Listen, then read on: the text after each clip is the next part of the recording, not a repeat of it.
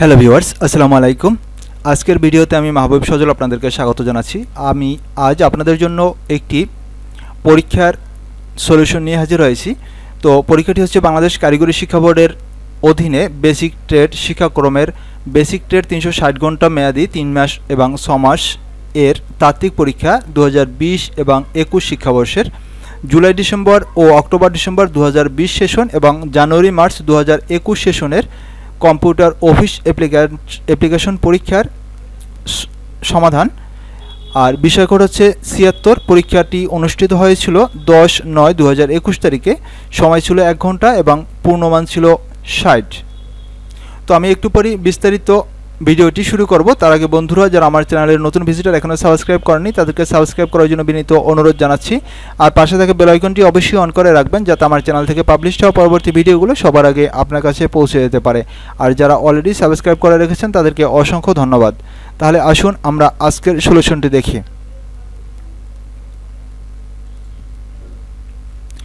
প্রথম যে প্রশ্নটি ছিল এই প্রশ্নগুলো অতি সংক্ষেপে উত্তর দাও। তো প্রথম প্রশ্নটি হচ্ছে অ্যাপ্লিকেশন সফটওয়্যার কি?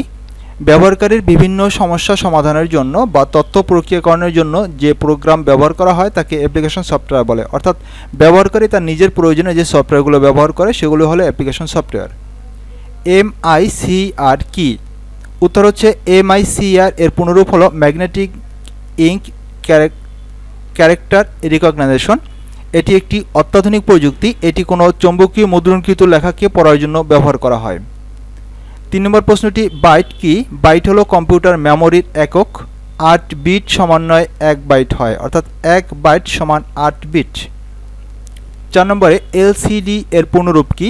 উত্তর হচ্ছে LCD এর পুনরূপ হচ্ছে লিকুইড ক্রিস্টাল ডিসপ্লে। 5 নম্বর প্রশ্ন SQL কি কাজে ব্যবহৃত হয়? উত্তর হচ্ছে SQL পুনরূপ হচ্ছে স্ট্রাকচারাল কোয়েরি ল্যাঙ্গুয়েজ। এর মাধ্যমে ডাটাবেস থেকে প্রয়োজনীয় তথ্য দ্রুত খুঁজে বের করা যায়। 6 নম্বর প্রশ্নটি হচ্ছে ফাইল ও ফোল্ডার কি? ফাইল হলো বিভিন্ন মিডিয়া বা টেক্সট ডকুমেন্ট। এগুলো সাধারণত JPG, .jpg, .mp4 এবং .txt ধরনের এক্সটেনশন থাকে। অন্যদিকে ফোল্ডার হলো ফাইলের কন্টেইনার, অর্থাৎ ফাইলগুলো ফোল্ডারের মধ্যে থাকে। বিভিন্ন ফাইল এবং ফোল্ডার ধারণ করাই হচ্ছে ফোল্ডারের কাজ। 7 নম্বর প্রশ্নটি ওয়েব ব্রাউজার কি? উত্তর হচ্ছে যে সফটওয়্যারের সাহায্যে ইন্টারনেটে বিভিন্ন ওয়েবসাইট ভিজিট করা হয় বা ভিজিট করা যায় তাকে ওয়েব ব্রাউজার বলে। 8 নম্বর প্রশ্নটি হচ্ছে MS এক্সেলে সামের ফরম্যাট কি? উত্তর হচ্ছে সাম A5 রেঞ্জ D12, অর্থাৎ A5 থেকে D12 পর্যন্ত ভ্যালু যোগ করার জন্য এই সূত্রটি ব্যবহার করা হয়। 9 নম্বর প্রশ্ন একটি ভ্যালিড ইমেল অ্যাড্রেস লিখুন। উত্তর হচ্ছে এখানে আপনারা যে কোনো অ্যাড্রেস লিখতে পারেন। তো আমি এখানে একটি ফেক অ্যাড্রেস লিখেছি যে kuakata@gmail.com, অর্থাৎ এর পরে ডোমেন নেম থাকবে এবং ডোমেন নেমের পরে .com থাকতে হবে। 10 নম্বর প্রশ্নটি 1 MB বলতে কি বোঝায়? উত্তর হচ্ছে 1 MB সমান হচ্ছে 1024, অর্থাৎ 1024 কিলোবাইট। 11 নম্বর প্রশ্ন অপারেটিং সিস্টেমের কাজ কি? উত্তর হচ্ছে অপারেটিং সিস্টেমের কাজ হলো কম্পিউটারের হার্ডওয়্যার ও সফটওয়্যারের মধ্যে সংযোগ সাধন করা। 12 নম্বর প্রশ্ন টেবল মার্জ করা বলতে কি বোঝায়? উত্তর হচ্ছে দুটি টেবিলকে একত্রিত করাকে টেবিল মার্জ বলে। 13 নম্বর প্রশ্ন দুটি সার্চ ইঞ্জিনের নাম লেখো। উত্তর হচ্ছে দুটি অত্যাধিক জনপ্রিয় সার্চ ইঞ্জিন হলো 1 নম্বরে গুগল এবং 2 নম্বরে ইয়াহু, এই দুটি সার্চ ইঞ্জিন। এরপরে সঠিক শব্দ দিয়ে শূন্যস্থান পূরণ করো। 14 নম্বর প্রশ্নটি হচ্ছে কম্পিউটারের ভাইরাস একটি ড্যাশ শূন্যস্থানে বসবে ক্ষতিকর প্রোগ্রাম। 15 নম্বরে রমের পুনরূপ হলো শূন্যস্থানে বসবে রিড অনলি মেমোরি। 16 নম্বর প্রশ্ন নতুন ইমেল খুলতে ড্যাশ বাটনে ক্লিক করতে হয়, শূন্যস্থানে বসবে সাইন আপ বাটনে ক্লিক করতে হয়। 17 নম্বরে ড্যাশ একটি বাংলা ফন্টের নাম, সুতনি MG একটি বাংলা ফন্টের নাম, আপনারা অন্য ফন্টের নামও লিখতে পারেন। 18 নম্বরে 4 বিট সমান 1 নিবল, শূন্যস্থানে বসবে 1 নিবল। 19 নম্বর প্রশ্ন ম্যান এর অর্থ শূন্যস্থানে হবে মেট্রোপলিটন এরিয়া নেটওয়ার্ক। 20 নম্বর প্রশ্ন A3 কাগজের দৈর্ঘ্য এবং প্রস্থ দৈর্ঘ্য হচ্ছে 16.5 ইঞ্চি এবং প্রস্থ হচ্ছে 11.7 ইঞ্চি। 21 নম্বর প্রশ্ন, অব্র একটি ড্যাশ। অব্র হলো একটি বাংলা টাইপিং সফটওয়্যার। 22 নম্বর প্রশ্ন, কপি করার কিবোর্ড কমান্ড হলো শূন্যস্থান হবে CTRL+C। 23 নম্বর প্রশ্ন, জেপিজি হলো ড্যাশ ফাইলের এক্সটেনশন। জেপিজি হলো ইমেজ ফাইলের এক্সটেনশন। 24 নম্বর প্রশ্ন, এক্সেলের গড় নির্ণয়ের ফাংশন হলো শূন্যস্থানে বসবে অ্যাভারেজ। 26 নম্বর প্রশ্ন, ড্যাশ একটি অ্যান্টিভাইরাস। শূন্যস্থানে অ্যাভাস্ট একটি অ্যান্টিভাইরাস। এখানে আপনারা অন্য অ্যান্টিভাইরাসের নামও লিখতে পারেন। 26 নম্বর প্রশ্ন, www এর পুনরূপ ড্যাশ। শূন্যস্থানে বসবে ওয়ার্ল্ড ওয়াইড ওয়েব। এরপরে বাক্যটি সত্য হলে স এবং মিথ্যা হলে মি লিখো। 27 নম্বর প্রশ্ন, লিনাক্স একটি অ্যাপ্লিকেশন সফটওয়্যার। এটা কি সত্য না মিথ্যা? তো লিনাক্স একটি অ্যাপ্লিকেশন সফটওয়্যার, এটা মিথ্যা, কারণ এটা একটা অপারেটিং সিস্টেম সফটওয়্যার। 28 নম্বর প্রশ্ন, হার্ড ডিস্ক ড্রাইভ একটি সেকেন্ডারি স্টোরেজ। এটা সত্য। 29 নম্বর প্রশ্ন, ফাইলের ভিতর ফাইল ও ফোল্ডার উভয়ই থাকতে পারে।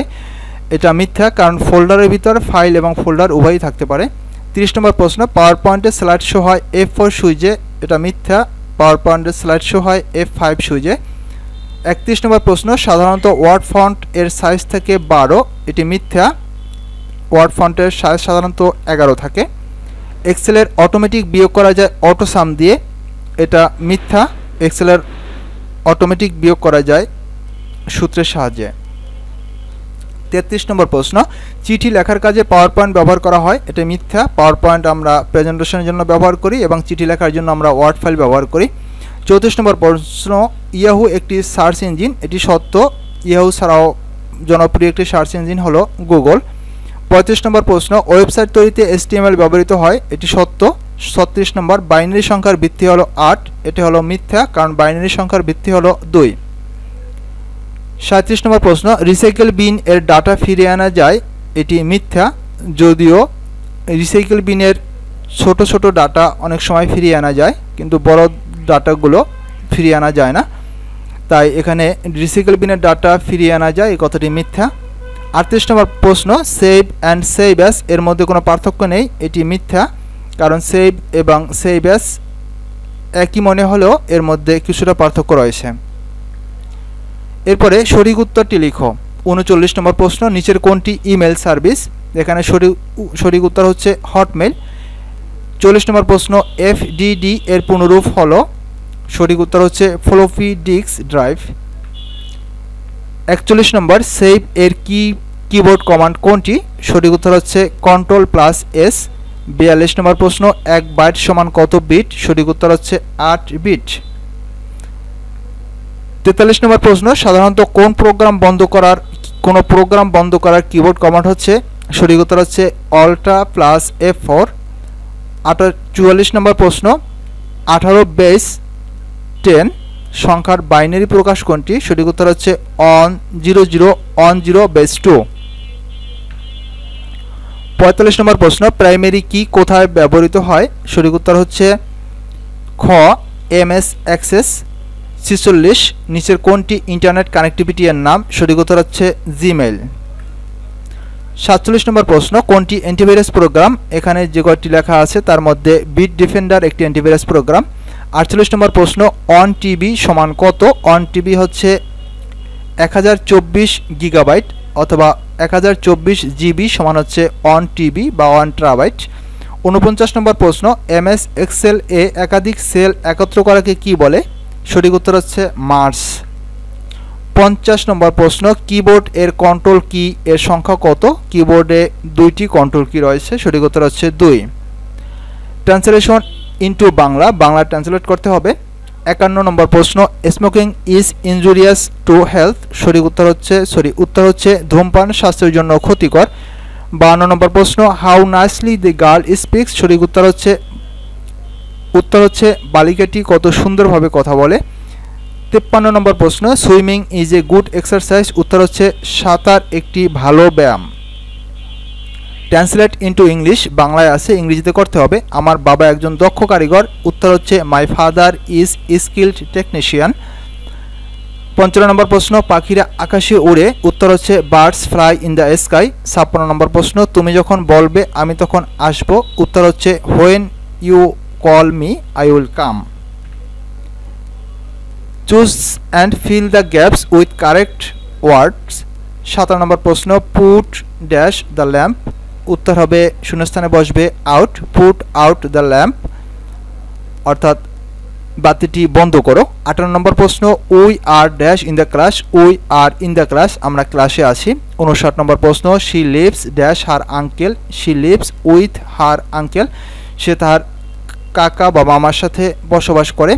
60 নম্বর প্রশ্ন হি সুইমস ড্যাশ দ্য পন্ডস, উত্তর হচ্ছে in, he swims in the ponds, সে পুকুরে সাঁতার কাটে।